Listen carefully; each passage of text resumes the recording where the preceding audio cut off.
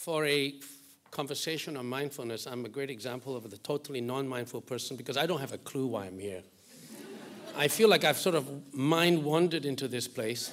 There's going to be a lot of puns after this, okay? I feel I've mind-wandered into here because I was actually minding my business very well, and then I got an email from Jochen who has said, you know, we are a whole bunch of academics who are studying this very serious issue called mindfulness. And I've noticed that you've been giving a few speeches where you mentioned mindfulness in leadership. So could you drop by? So I said, yeah, I'll drop by. So that's what I'm doing now. I'm dropping by.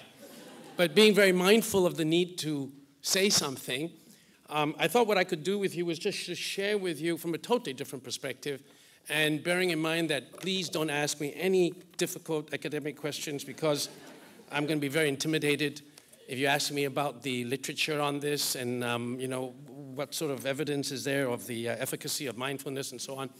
I just want to share with you how I came to, in my own interactions with my colleagues on teachings, on leadership and so on, how I've sort of come to use this term as a layman and probably as a person, an Asian who has been, I wouldn't say I'm a practicing Buddhist, but as someone who's been brought up within Buddhist literature and Buddhist traditions, how the concept of mindfulness in Buddhism has sort of affected why I use the term and why I use it in what I do.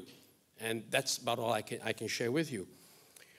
My interest in this whole topic of mindfulness, particularly in leadership, I think originates from three different directions.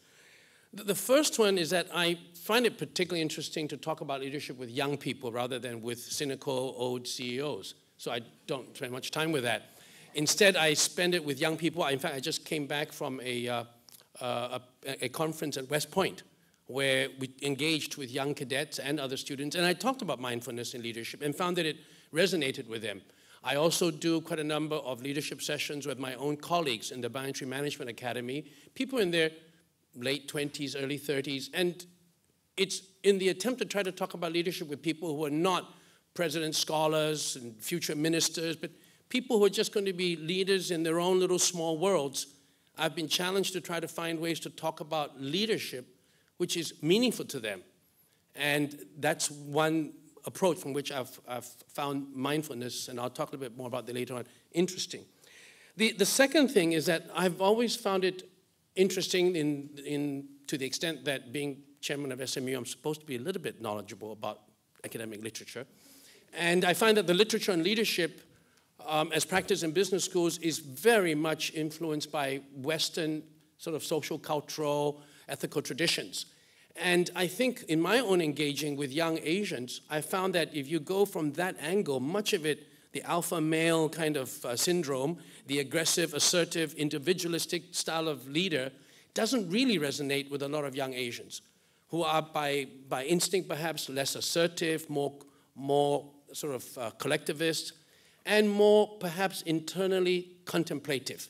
So how do I find a way to approach leadership training which is more consonant with perhaps Asian social cultural traditions? And that's where I found also the concept of mindfulness, a more contemplative approach to leadership as opposed to a relatively more assertive Western style approach to leadership. How perhaps that might allow Asians to not only have evolve their own form of leadership, but to perhaps also make a contribution to the entire global literature on leadership, to the extent that mindfulness as a concept has basically originated from Eastern sort of philosophical traditions.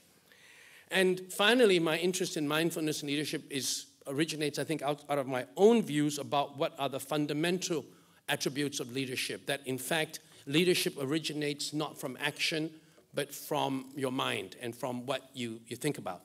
So with those three bases, let me first talk about the first approach. That is, how do you engage people who are in their 20s, who are not going to be future presidents and generals and so on, but who are just hopefully going to be leaders in their own little small worlds? How do you talk to them about leadership? And my starting point with young people who've never really experienced high levels of leadership is that leadership is all about making difficult decisions.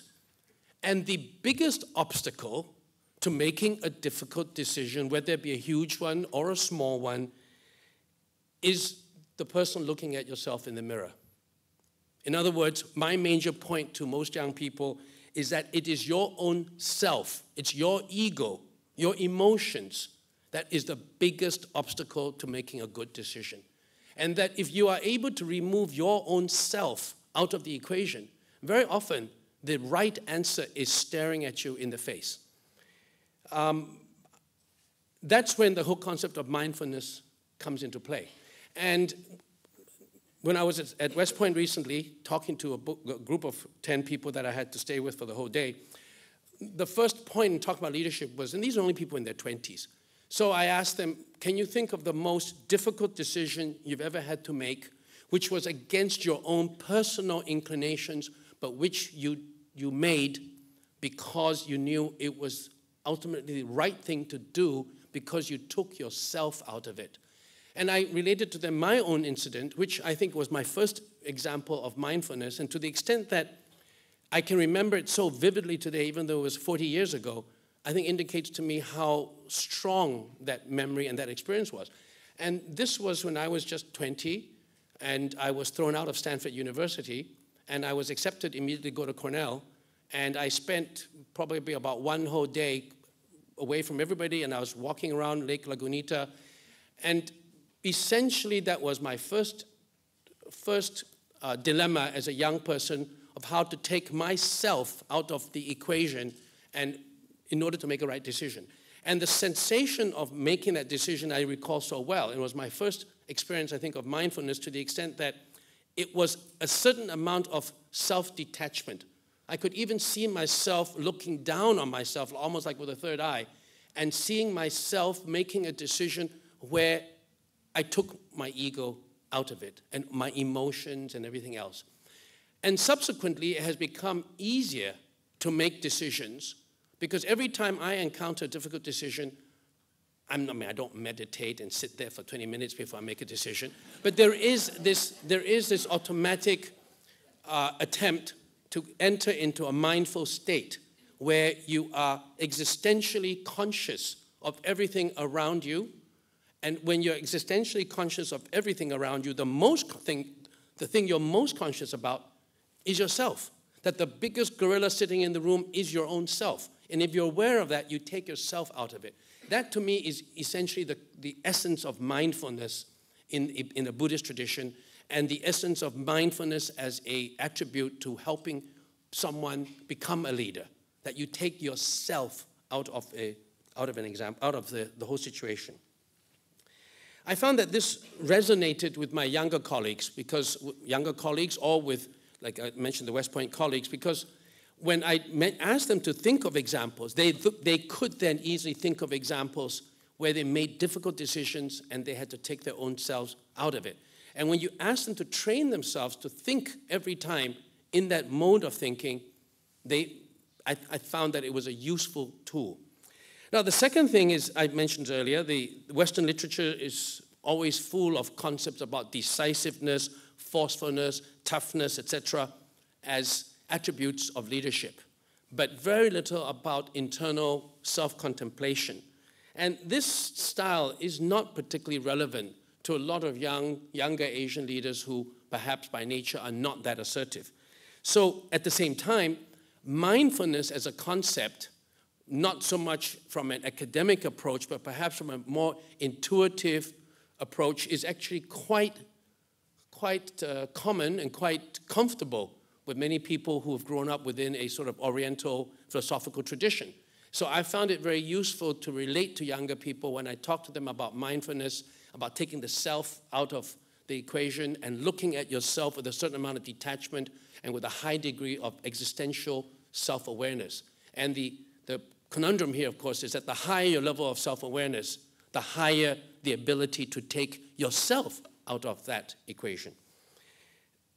This I found quite useful because coming from the final direction of my interest in this is, again, my concern that not enough young people are aware, at least in my view, of what constitutes the fundamental attributes of leadership. I don't think it is just initiative, but more to do with a high degree of independent thinking, which is tied in also with with the concept of mindfulness, that being very mindful of yourself, you are thinking for yourself. You're not just following other people.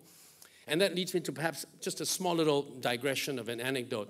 I gave a talk, I think some years ago, to a primary school graduation where my younger son was graduating from. And you have to remember that primary schools, they're about 12, 13-year-old kids. A little bit older, the secondary school. And the boys, they're all adolescent. So I asked, and this was a mission school, so it's an all-boys school. So I asked them, what is the most liberating and the most dangerous three-letter word in the English language? The boys all said immediately, sex, right? The teachers, this is a mission school, said God. So they were kind of opposing each other. And I said the most liberating and the most dangerous three-letter word is the word why. And that has gotten me into all kinds of trouble because I've asked why to teachers and told to stand in the back of the class. I've asked why to political leaders and gotten into other kinds of trouble. But I've always said that the essence of leadership is in the ability to ask why.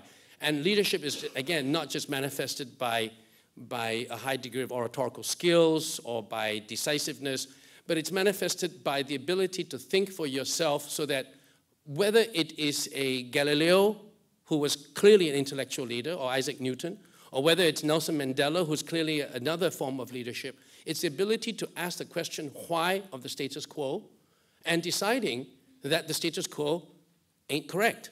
And so whether you're a political leader, you're a religious leader, you are a thought leader of any kind, the ability to ask why, I think, is critically important to leadership. But that is also tied in with the concept of mindfulness. Unless you are aware that all the action, all the really important action that's going out there in the rest of the world isn't happening out there. It's actually happening in your mind. And it's what's happening in your mind that determines your ability to be a leader.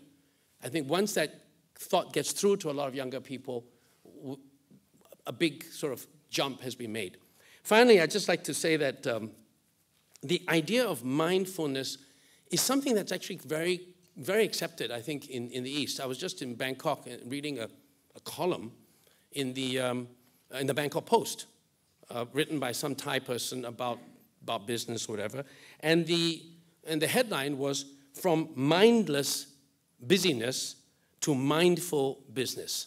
So you can imagine, even in the popular media in Thailand and elsewhere, the whole concept of mindlessness, the whole concept of mindfulness is already part of everyday conversation. So in that sense, I think it's, I guess my last final comment is I would like to congratulate SMU for bringing into the academic realm something that probably has been amorphously floating around out there for the rest of us, giving it some kind of academic rigor and humor along the way. And I think it's also very good, speaking as an Asian, that concepts that have been rooted in Eastern philosophical traditions are perhaps making it to a mainstream. And that is perhaps the best thing that SMU also can do, that here in SMU we can create new forms of thinking, whether it be management thinking, new approaches to leadership, which then allows us to be innovative and unique at the same time. So thank you very much, and I'm mindful that my time is up. Thank you.